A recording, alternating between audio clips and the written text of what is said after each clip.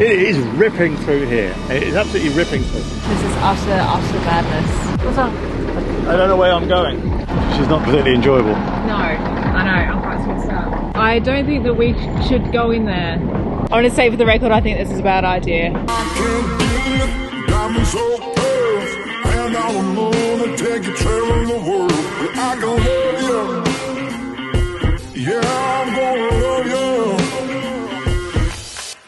I'll give you all of what I've got. The fancy finds, baby, I have not. Just gonna love you. Yeah, I'm gonna love you. I'm gonna love you, baby. Cross my heart, hope to die. What a lovely day. God, this morning is beautiful. Let's start that again. Good morning, everyone.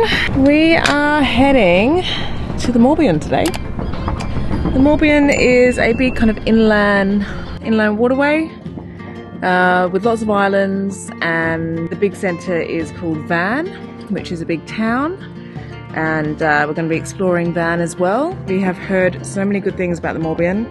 It's kind of one of those sailing destinations in South Brittany that is kind of famous. Everyone goes to the Morbihan, except us.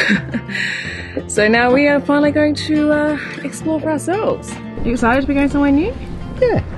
I am. Yeah. You want to get going, don't you? You're kind of like... Yeah. When we go, we yeah, go. I know. All right, let's go then.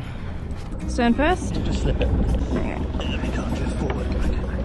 All right, bow or midline? The midline's more of a slip, spring. Midline, babe. I've got to All right, midline's off.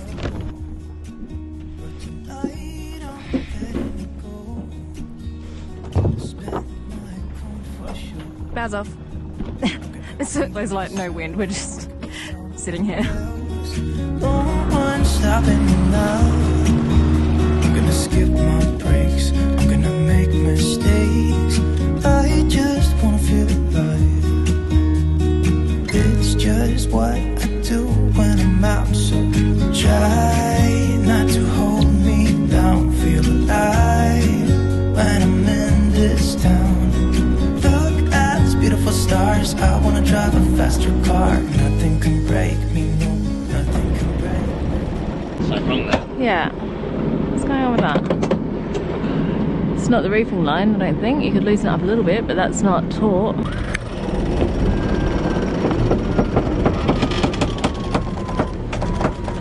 Oh, no, that's not it. What the hell? Okay, it's the second reefing line caught out of the way.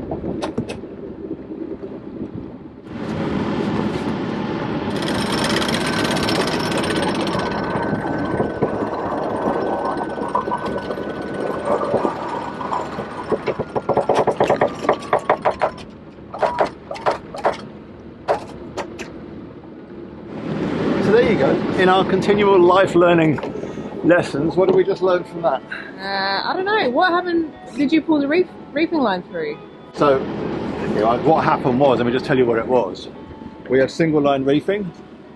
Oh, and it wouldn't matter whether it was single line or not, but at the gooseneck end, at the mast end, Yeah. there's a loop of reefing line that's normally tucked in. It got caught around the... As we raised it, it got caught on the winch. I see.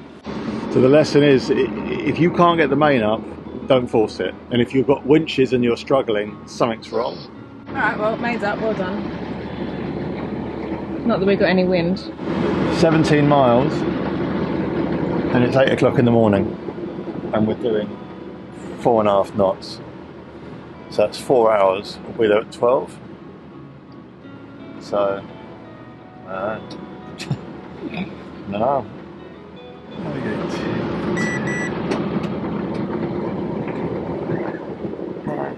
I made a moment.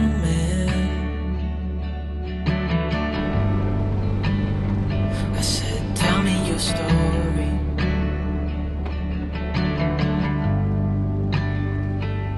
He took out a notepad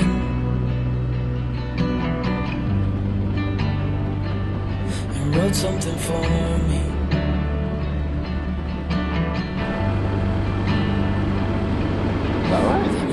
You're gonna catch us some dinner. Oh, they catch us some dinner. Yeah, I've heard that before. And I watched him disappear like smoke. And I thought I'd just seen a ghost. Then I looked down at what he wrote. It said, son, when you grow up you'll be fine. I know you've got questions on your mind. Life is gonna happen one way or the other, whether you like it or not. Stop looking for the answers and you'll find what you've got.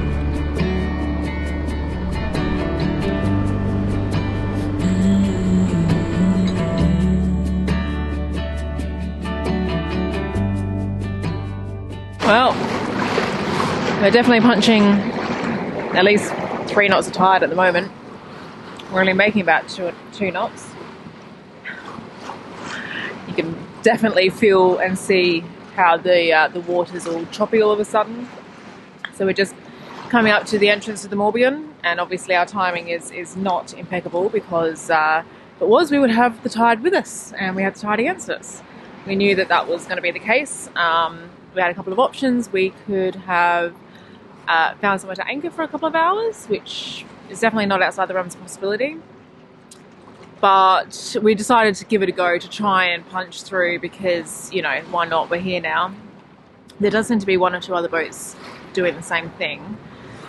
So yeah, we'll just see how we go. Hopefully we can make it through the entrance. I don't know how strong the tide kind of rips through, but as I said, we're not there yet and it's already 3 knots. So we'll wait and see. If it gets to the point where we're just not making any progress, we'll just have to turn around, just wait around out here for a couple of hours, which definitely won't be any hardship, and then try again once the tide turns in a couple of hours' time. But it would be nice to get through. It would be nice to get through ahead of the crowd because obviously everyone is out day sailing at the moment. So there'll be a lot of space inside for us to find a nice place to anchor. And, you know, we'd like to kind of get a jump on everyone because I guarantee you it will be absolutely chock-a-block in there tonight. Bit of a bouncy ride. The water's blue again. Hasn't been blue for a few weeks. Lovely to see the blue water again. I can see a couple of boats who look like they're trying to get in. How are we going? There's an anchorage here. Is that before the entrance? If we can't get through. Oh, okay. I think it's just over there. Alright, well, that will be our plan B. We're down to 2 knots now, and honestly, I just don't think we're going to make it. We're punching the last hour of tide, so this is like the ebb is coming out, and we're about an hour early. So we've got the engine at 2,000 revs, we're doing 1.6 knots. The thing that I find incredible is the eddies, the currents in the water, literally they're knocking the nose, like port and starboard, madly. And there's 3 boats trying to get in. One brave bugger's doing it under sail. I don't know how he's making any progress. We've got our main up, we thought the jib away, because it was doing nothing for us. It was being blanketed by the main. But yeah, we're down to a knot and a half. But you know, I'm not in any rush. I've never yet got the boat going backwards because of tide. This may be a first. Yeah, we're barely making a knot now. Now, for those of you going, well, why don't you just wait till the tide to turn? Yeah, we can do. There's a nice little anchorage over there. This last little bit, this last constriction in the river, or before the kind of the Bay of Morbihan kind of comes out, should only go on for another 500 meters. So I do believe that in approximately half a mile this should settle down. How you going? Well, yeah, it's a bit interesting because we're trying to like stay out of the main channel, or out of the channel, but we're also kind of running out of depth if we do that. So I'm trying to like hug the 5 meter contour without getting too shallow, but also without going into the deep water, because you can actually see, in a lot of ways it's quite easy because you can see like where the water is being disturbed, and obviously that's where the tide is really ripping through. So we're at 3.3 knots now. Well, I'm doing 3.3 knots. Yeah, a minute ago I wasn't doing that. 7.8 meters underneath us. Yeah. I reckon that when you get into that bit there in about 50 meters time, Yeah. I think you'll probably get to 20 meters. Well, I'm not planning to get to that bit. I'm planning to skirt around the edge. That's my plan. Yeah, and I can see we're just coming to this disturbed section, and we've lost a little bit of speed. Anyway, it looks, as you said before, like at least we've got plenty of time to admire the surrounds, because the scenery is just gorgeous. Exactly. Otherwise, we'll be doing this at 8 knots again. Did you see that? It is ripping through here. It is absolutely ripping through. But we made it. We made it. We're back up to 4.5 knots at 1800 revs, which is about where I'd want to be with a little bit of headwind. Now we just need to go and find a good anchorage, and we don't have much indication as to what the bottom is. I'm assuming it's mud. Yeah, I think it's mud. Mud, but there'll be the occasional rock, so we need to make sure that we've got the ability to dive on the anchor if it jams. You've got the ability to dive on the anchor. Everyone wants to be skipper until skipper needs to be done. It's true, isn't it? Yeah. I feel like this navigation is really keeping us on our toes. It's like East Coast navigation, only with rocks. And more sailors, I reckon. And a smaller area. No, this is more difficult. Yeah, Britain is challenging. I would say it's challenging. I wouldn't want to do this in a fixed keel boat. So that anchorage over there that you were talking about, I think it's buoyed. A lot of the anchorages are buoyed. I don't know if the camera will pick this up. I do have a polarized lens on, but the polarizing filter, you can see a massive shallow patch there. So there is some element of eyeball navigation, at least. You know, it's not like the Bahamas where you can see the different depths so easily, but you can see like the super shallow patches, which is somewhat reassuring. These tides are crazy. I was helming just before, and like literally the boat started just going sideways, just going sideways. I was like, what the hell? It's all very well and good when you've got plenty of space around you, but not when you're like dodging all these banks. But what I would say is that this is stunning. This is so beautiful. I'm kind of not enjoying it as much as I should because I'm stressed about the navigation, but it is so lovely, particularly in this beautiful weather. What's wrong? What's wrong? I don't know where I'm going. Okay. Well, No, look at this. Can you not stay to this channel here?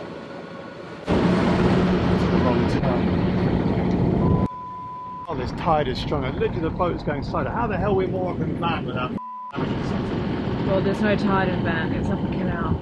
You okay? Yeah. She's not particularly enjoyable. No, I know. I'm quite stressed out. Just follow this deeper channel all the way around, and can you see with your polarizers that shallow? Yeah. Yeah. Yeah.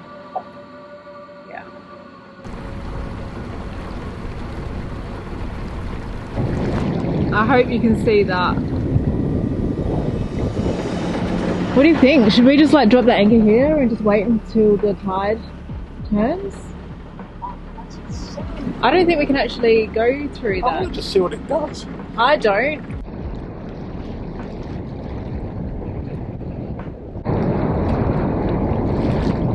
Babe, we can't.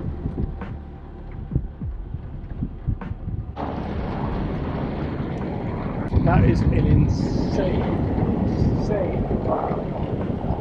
I don't think that we should go in there. I want to say for the record, I think this is a bad idea. Babe, I'm scared. Don't be scared. Why not?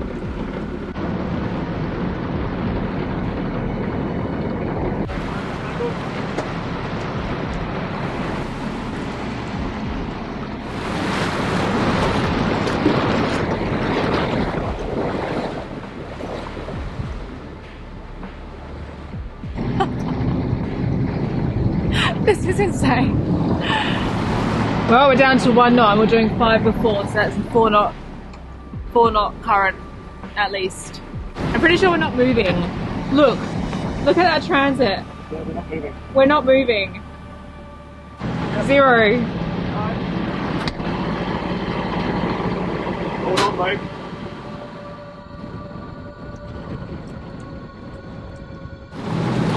This is utter madness. Like, how is that boat in front of us sailing? That little homie cat. Well, they probably don't have any wetted surface, babe. They're probably like practically on the plane. Can we get on the plane?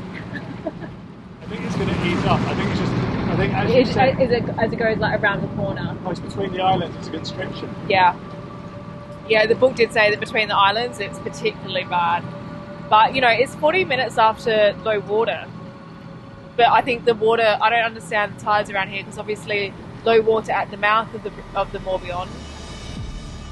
Like it was slack there 40 minutes ago, but it's still on the ebb here. So I think that there's a lag. I don't know. I don't understand. Probably we should have bought like a large scale chart before we came in here and checked all the tides out, but we didn't. Over there.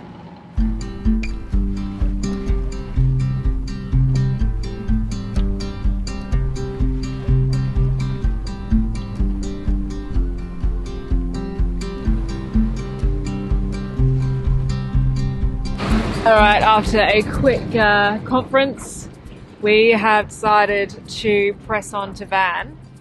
We're about halfway kind of up the Morbihan at the moment, and there have been plenty of places where we could either anchor or pick up a buoy. Not sure what the situation is with the buoys, because my understanding is that they're all like privately owned, but then if they're available you can kind of pick them up, but then I don't know what happens if the owner comes back. I don't know.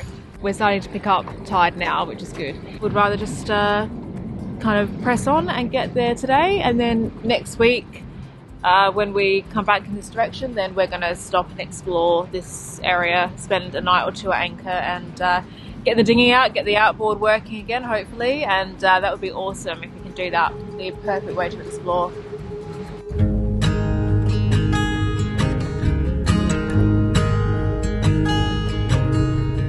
Oh my child, I know you're hurt and you can't let go. It's not your fault and you don't deserve all the bad and the hurt.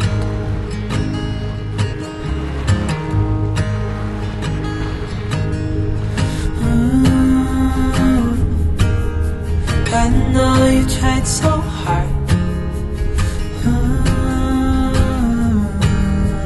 I know you've done your part. It's not fair. You did your time. How much longer will you suffer? We're in the canal that leads up to Van, and it's absolutely gorgeous. There's all these little fishing boats moored up to the side and sailing boats, little villages. It's just really, really sweet. It's also very, very narrow. And yeah, well, this is why there's channel markers, I guess, so that you stay in the middle of the channel. But yeah, it's pretty narrow, pretty windy, pretty shallow, but very, very lovely. Okay. Pretty, isn't it? Beautiful, darling.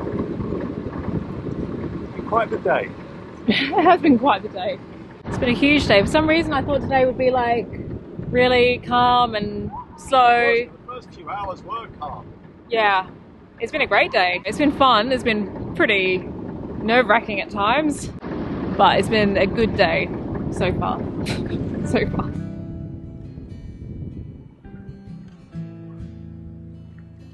Oh boy.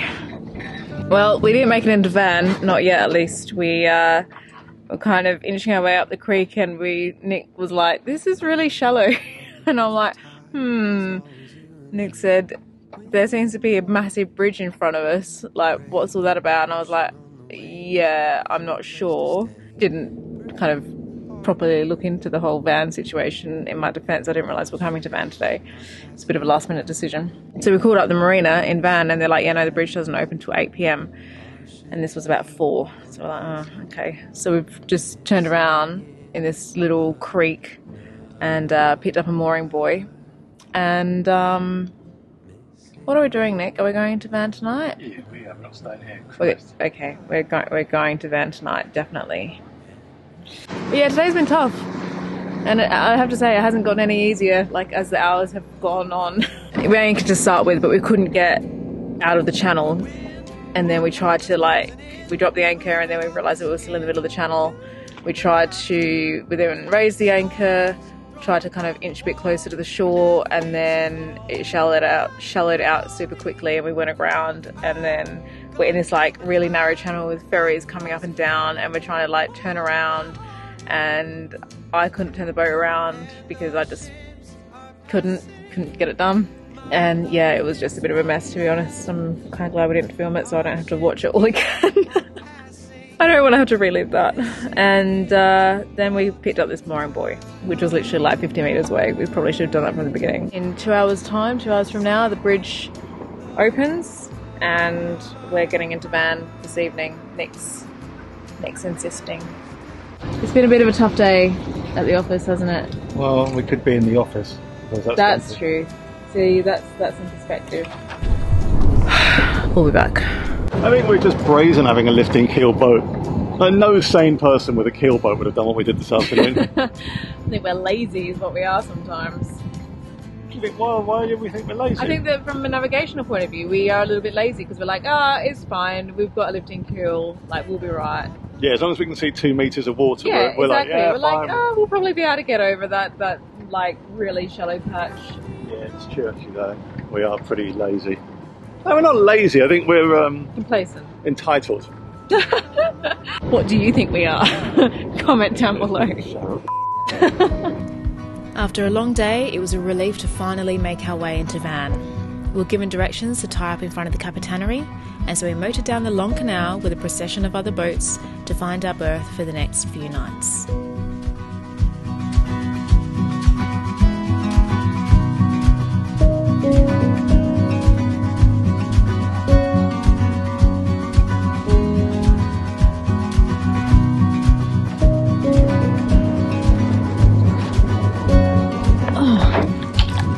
How good is this? I have to say, Nick was right. Coming here was definitely a good decision.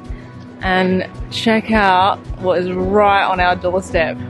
I don't know if I'm pointing in the right place, but you got the idea. Awesome. God, this is good. Yeah, what a day. Yeah, what a day. Highs and lows, that was. I think it's time to go and have a beer. It's in the sunken car. No, I hadn't seen that. Feeling better now? I know I am. I'm going to feel better in about 10 minutes when I'm sinking a pint of golden ale.